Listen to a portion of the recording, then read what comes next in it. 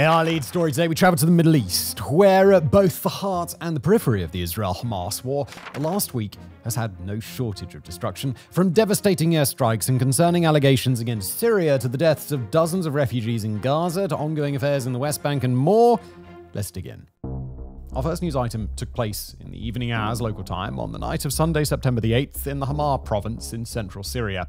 There, Israel launched a series of airstrikes with missiles crashing down across multiple locations in Hama province. As warplanes streaked overhead, the airstrikes continued for multiple hours between different targets, with some landing in allegedly civilian-occupied areas and some taking place per the testimony of first responders, while responders were already on scene and working to extinguish the fires from attacks immediately prior. The UK-based monitoring group, the Syrian Observatory for Human Rights, indicated that at least 26 people were dead in the aftermath, including 5 civilians, 14 Syrians working with pro-Iran groups, 4 members of the Syrian regime's military, and 3 unidentified. Syria's health ministry confirmed at least 18 dead, and Syria's state news organization Sana indicated that a minimum of 37 more were injured. The specific targets of Israel's strikes are disputed, and the entire target list is not yet clear, although some specific impacted sites are known. Among the apparent military targets was a scientific research center in the city of Masyaf, where, per the Syrian Observatory for Human Rights, quote, Iranian militias and experts are stationed to develop weapons in Syria. Those weapons, according to the same organization, include short and medium-range precision-guided missiles and drones, and at the facility, Iranian Revolutionary Guard Corps officers have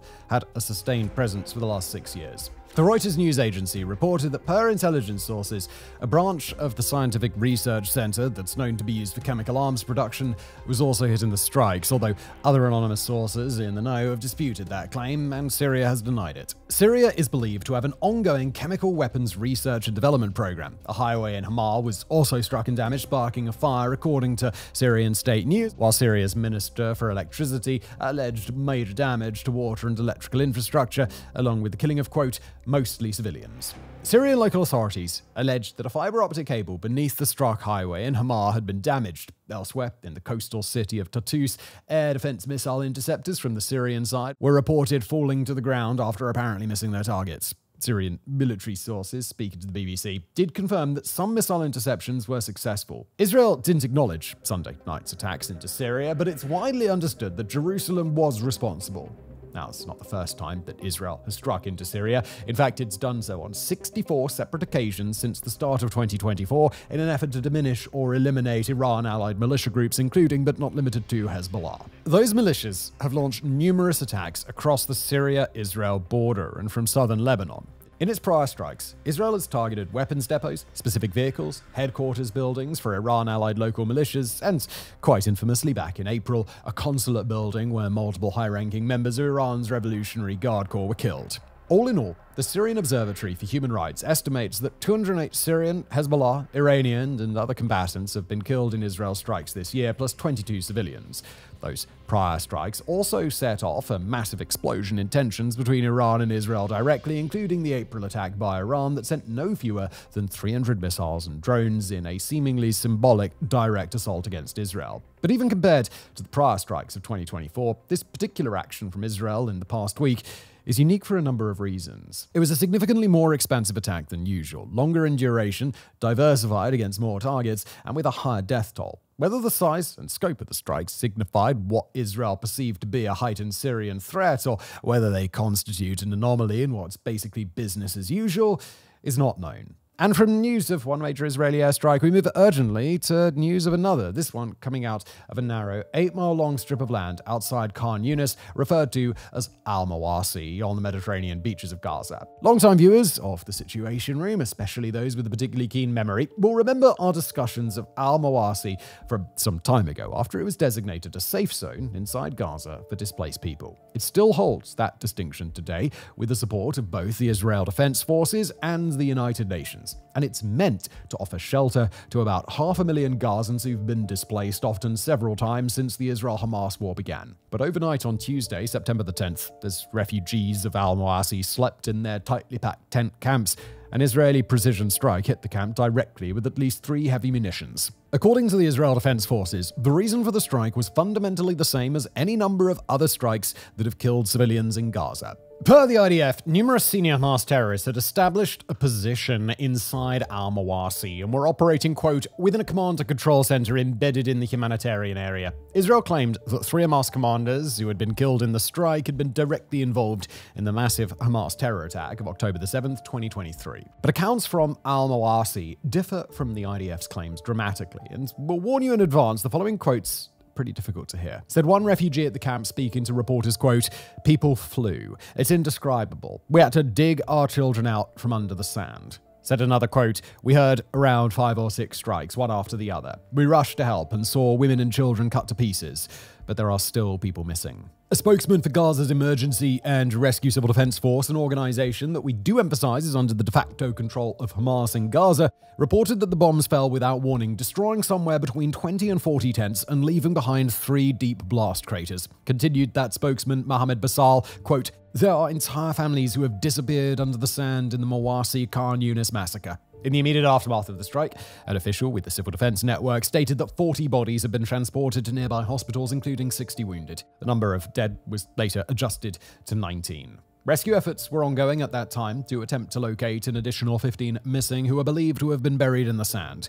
For their part, civilians on the ground have denied any knowledge of a Hamas presence at the location that was struck, although we should emphasize that across the Israel-Hamas war, it has been commonplace for Hamas to base its operations at or very near protected civilian areas. The strike was among the deadliest to rock al-Mawasi since the start of the Israel-Hamas war, and if the death toll continues to rise as expected, it'll be the second deadliest since al-Mawasi was designated as a humanitarian safe zone by the Israel Defense Forces.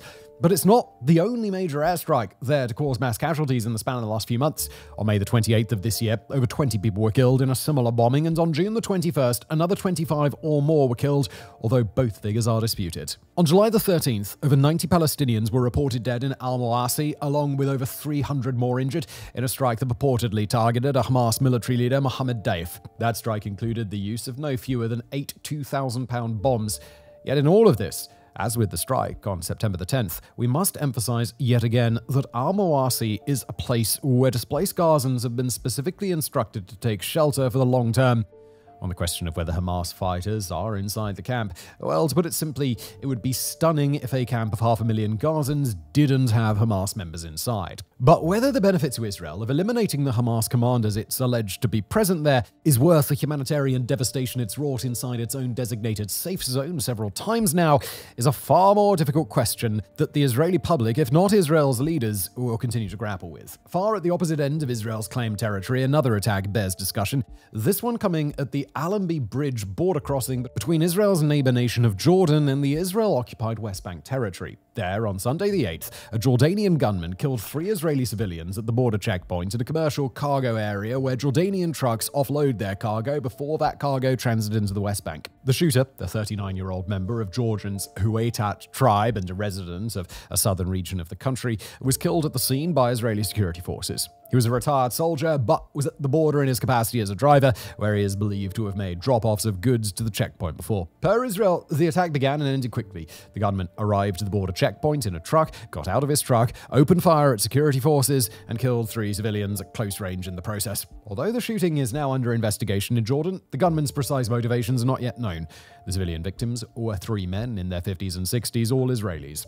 In the immediate aftermath of the incident, all of Israel's 5 border crossings with Jordan were closed, and at least 24 Jordanian truck drivers were detained by Israeli soldiers for interrogation. Hamas did not claim responsibility for the attack. And it's an important attack to take note of, because despite Israel's strikes into Syria or against the al-Mawasi humanitarian zone, this particular attack is the first of its kind. Since the start of the Israel-Hamas war, Jordanian border crossings with the West Bank have been immune from any form of attack. That's been especially important to maintain some semblance of order in the West Bank, a region that's been rocked by violence over the past 11 months, but where 3 million Palestinian residents rely on an influx of Jordanian goods to help address basic needs.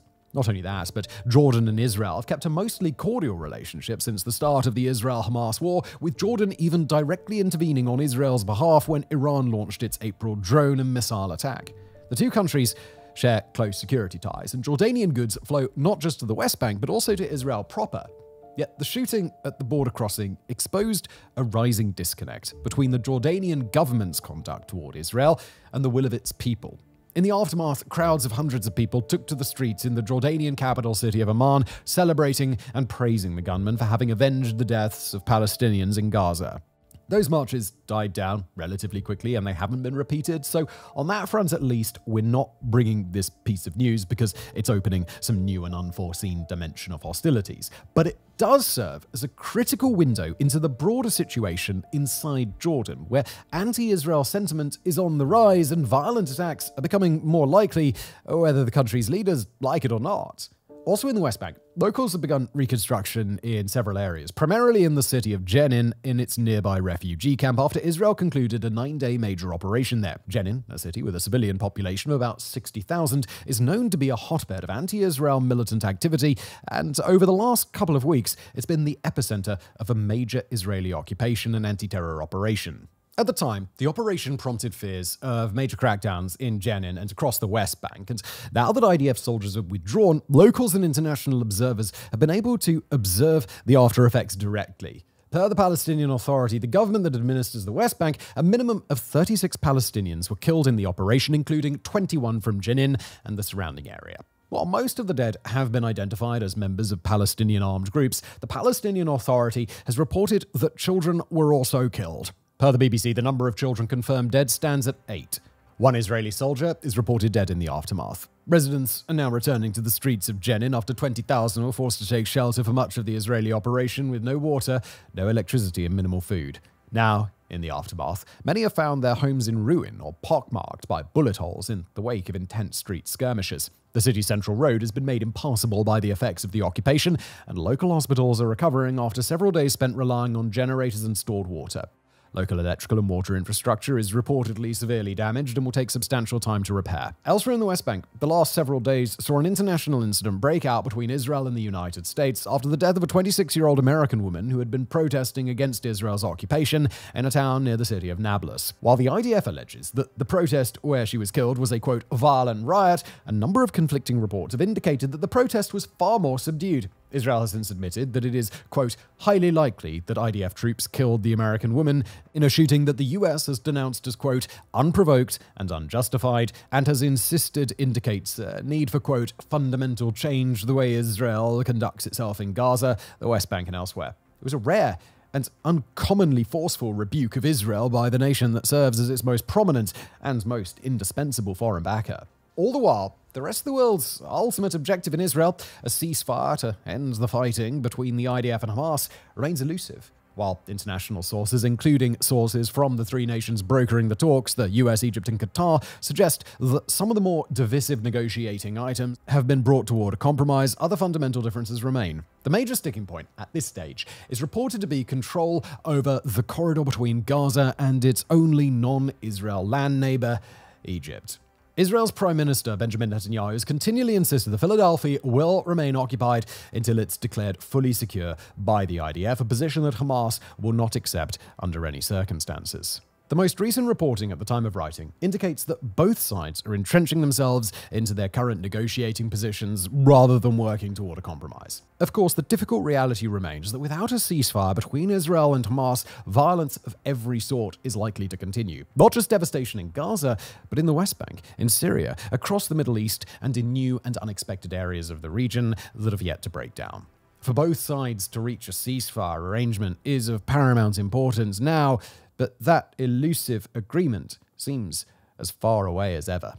Next up, we turn to the skies over Russia, where on September the 10th, Ukraine rocked its larger neighbor with a coordinated drone assault of near unprecedented size.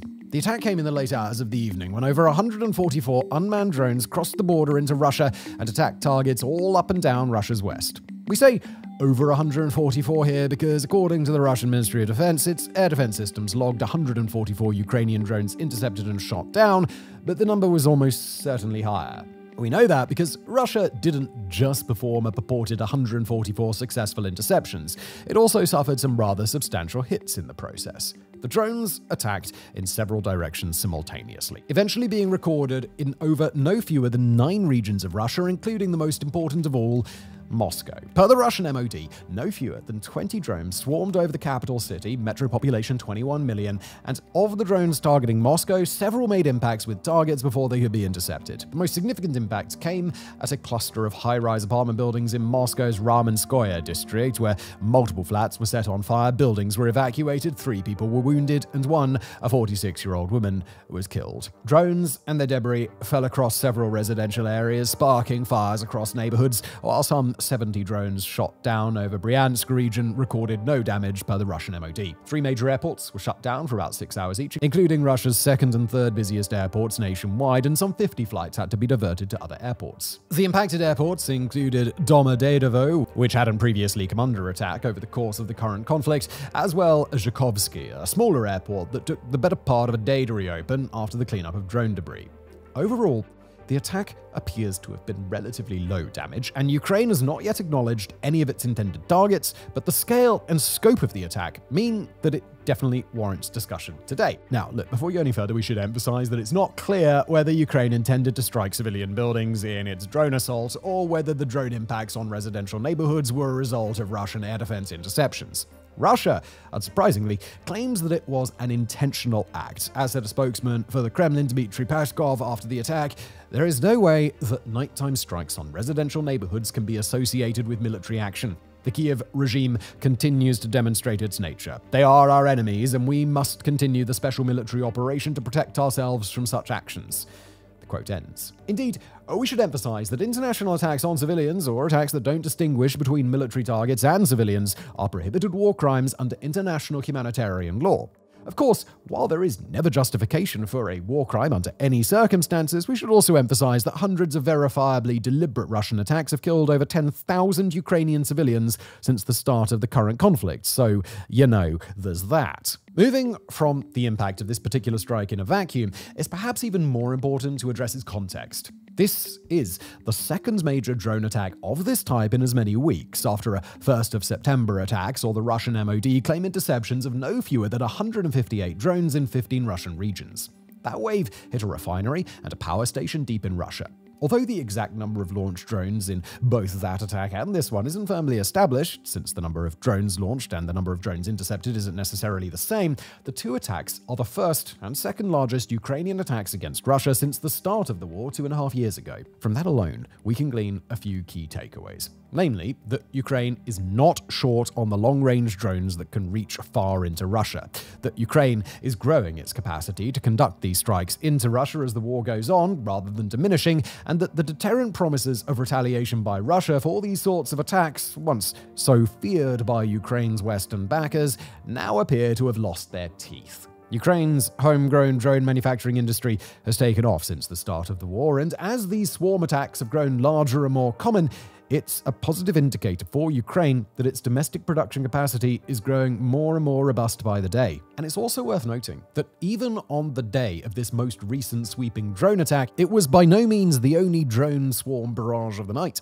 As Ukrainian drones were flying into Russia, Russian ones were flying into Ukraine, including 46 Iranian-designed Shahed drones along with 2 missiles. 36 of the drones and both missiles were taken down by Ukrainian air defense, and no major damage was reported. A few days ago, on September the 7th, Russia launched 67 Shaheds. Ukraine shot down 58, with no damage recorded, although debris of 1 drone was located outside Ukraine's parliament building. The contrast between the Russian and Ukrainian attacks, though, go beyond the simple fact that Ukraine's salvos hit more than Russia's did. They also involved the use of several times more drones per assault, not just with the potential to do more damage, but to stress Russian air defense systems more than Russia's attacks against Ukraine. Make no mistake, while Ukraine's strikes have been spread over many Russian regions with the apparent intent of sending a message to the Russian people, they don't have to be spread out like that. A similar attack, with drone swarms of 100 or 200 clustered into a smaller geographic region, would likely be able to overwhelm localized air defense systems,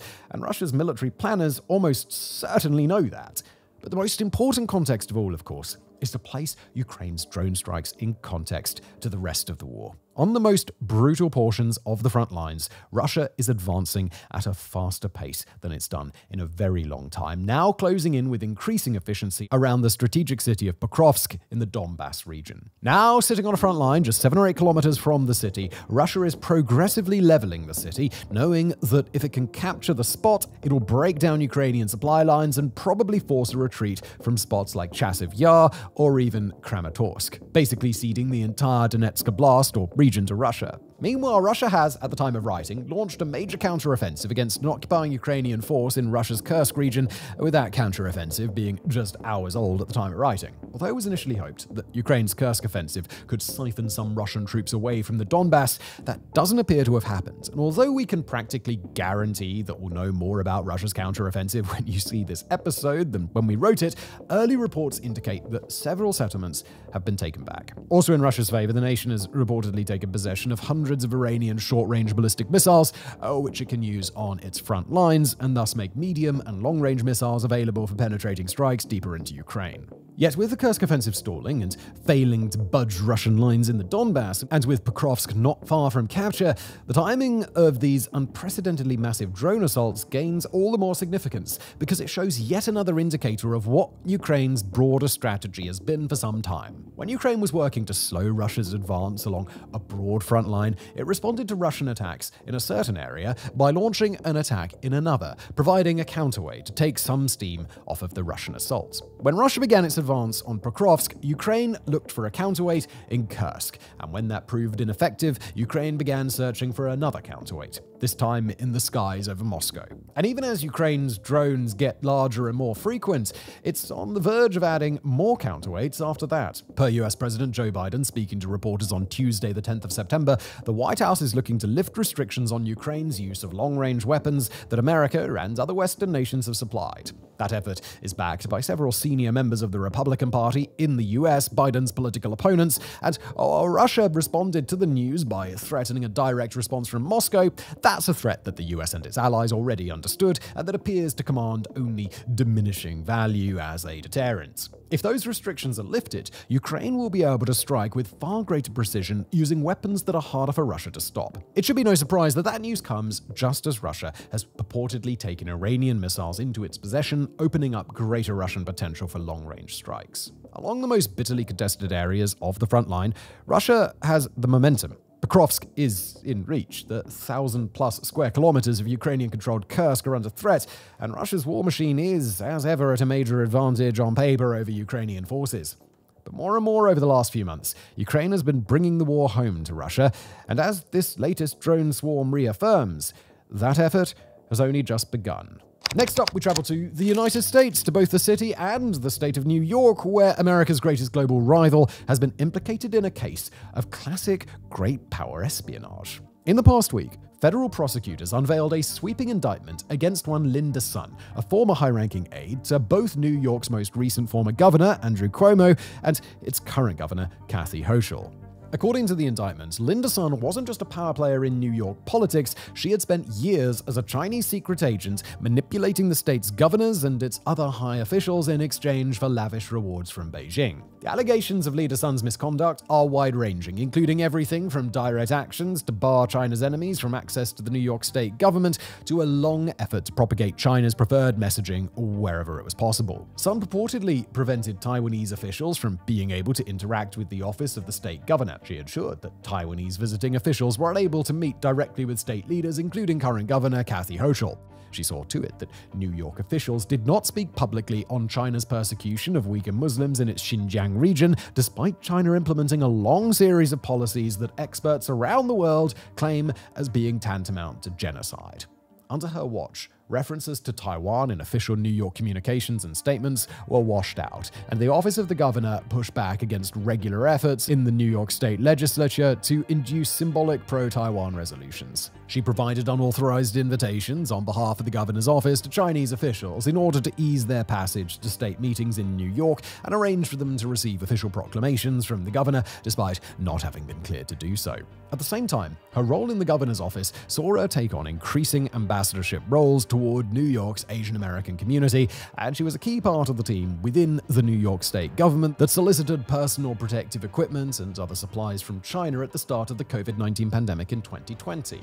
Although Sun apparently never had the opportunity to grant state contracts or procurement deals with Chinese corporations directly, the indictment against her indicates a broad pattern of coordinated anti-Taiwan, pro-China influence across not just months, but years of government service. All the while, Sun was a direct beneficiary of the Chinese government, with both she and her husband, Chris Hu, who, by the way, has been charged with money laundering as a part of the scandal, living a lavish lifestyle that quite transparently exceeded their means. Although they lived in a middle-class co-op building in Queens, and although Sun frequently asked for raises from her superiors, she was nonetheless known for showing up to her office in designer outfits complete with handbags. She and her husband were given hard-to-get event tickets, travel benefits, and assistance with millions of dollars worth of transactions for a business with ties to her husband. Sun and her husband laundered the millions of dollars worth of money they were paid out, likely through several shell companies her husband appears to have created between 2016 and 2023, as well as his liquor store. Prosecutors allege that the pair operated up to 80 different shell accounts of various kinds. With the money they were given, they purchased a 5-bed, $3.6 million home on Long Island,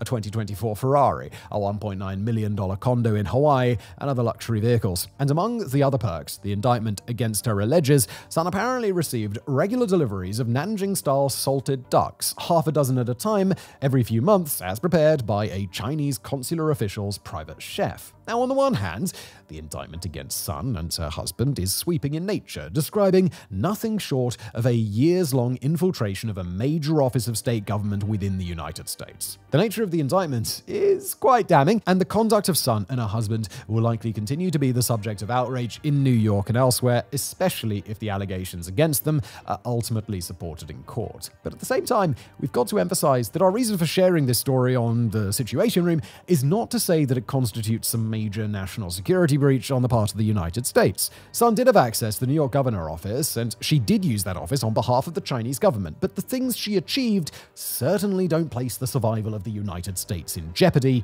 Far from it. Instead, we're focused on the underlying story here, Linda Sun's actions and the Chinese government's decision to recruit her as a telling example of just how and why China chooses to conduct espionage operations in the United States. Looking exclusively at the case of Linda Sun, a few key things stand out. For one thing, this is not an official with the capacity to influence US strategy or foreign policy or any other broad element of American governance that China may hope to interfere with. For another, she's not a federal official at all. She's a state-level official with the power and influence to accomplish objectives of low to moderate importance for China, at least from an outside perspective, but with no ability to actually make the government of New York State do anything that the governor and other senior officials don't want it to. Sure, New York State is home to some 19.5 million people. If it were a country, it would be more populous than the Czech Republic, Cuba, Portugal, Israel, or the UAE. Plus, of course, lots of other world nations.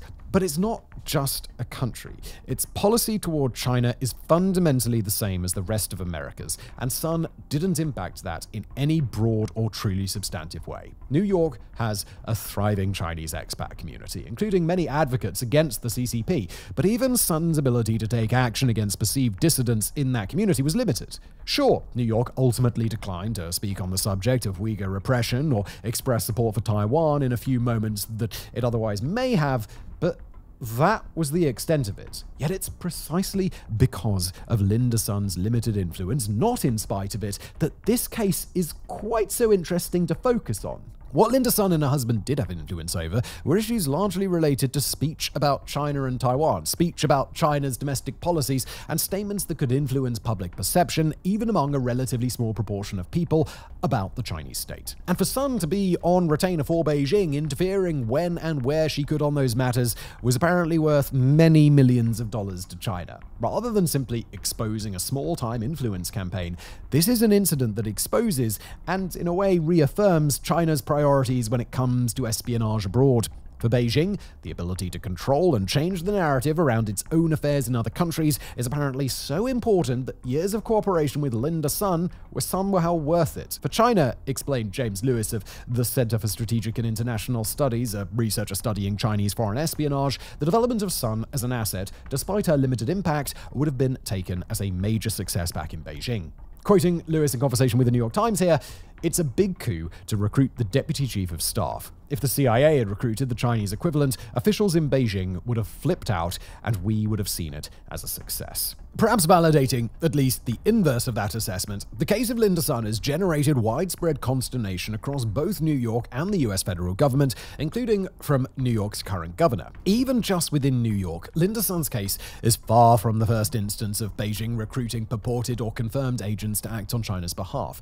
Just over a month ago, in early August of this year, a Queens resident named Shu Jun Wang was found guilty in federal court of having acted as a Chinese spy. Wang was a known and respected democracy activist and scholar in New York, at least in his public-facing persona, but he used his position to secretly gather information about Chinese nationals in the New York area who were active in what China considered to be subversive groups. The information Wang collected on people who advocated democracy in Hong Kong, independence for Taiwan and Tibet, and justice for Chinese Uyghurs was passed on directly to the Chinese government. In 2023, 3 men were convicted in the same federal court of having stalked the family of a Chinese national, participating in a plot engineered by Chinese officials to drive their target back to China to face embezzlement charges with the potential for the death penalty. Those 3 were alleged to have been part of Operation Fox Hunt, a Chinese effort to repatriate fugitives who'd left their home nation.